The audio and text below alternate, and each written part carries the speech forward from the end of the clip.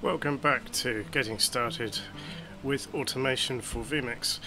Okay, in the previous video we looked at a little bit more detail about the scheduler. Now I'd like to show you a more advanced schedule. This is a schedule we actually use on a weekly basis for the World of Live Streaming show, and you can see here that we have several events scheduled for Monday at various times during the evening. You can see that we've used here the columns as I described in the previous couple of videos to switch in overlays. The important thing to note here is that a 0 switches an overlay off, whereas if you put a number other than 0 in there, it will actually try to switch that particular overlay on. And here we have an example called Up Next. Up Next is the name of an input in vMix which I wish to have displayed at 7:55. It's also interesting to note here as well that time must be entered in 24-hour clock, and I probably should have mentioned that earlier. Okay, now you can see in the column next to the inputs that we have a series of pieces of information to tell the scheduler what to do. So this can contain a file name to load onto a list, or it can run a script or use any of the scripting commands, and in this case I've used some scripts here to set things up for the World of Live Streaming show.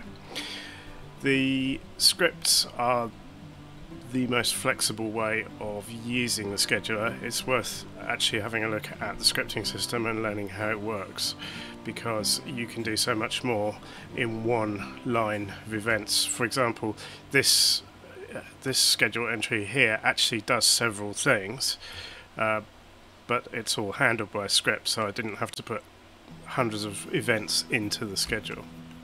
As we mentioned in the last video, we have a description to tell us what it's doing, so that when you look at the log it's meaningful to human eyes. The next column is the title information, and this is used by the automatic program guide, and you can see here that I've got 3 entries. One is for our pre-show, one is for the main show, and the last one is for the post-show. If you leave this blank, it doesn't show up in the schedule, but if you do put something in here, it will automatically generate something, and in fact I can show you what that looks like. This is the schedule that's generated automatically by the system. Okay, and just going back now to the schedule data, over here in the last couple of columns we have title data key and playout key. You can put a link to your spreadsheet data in here so that at different times you can use different spreadsheets as your source information. So this blue column that I'm pointing at the moment is for the title data, and the scripting and playout data is this key here in the pinky column. So you can, as you go from one show to another, you may wish to change the title data key so that you can load up the cast information appropriate for that particular show.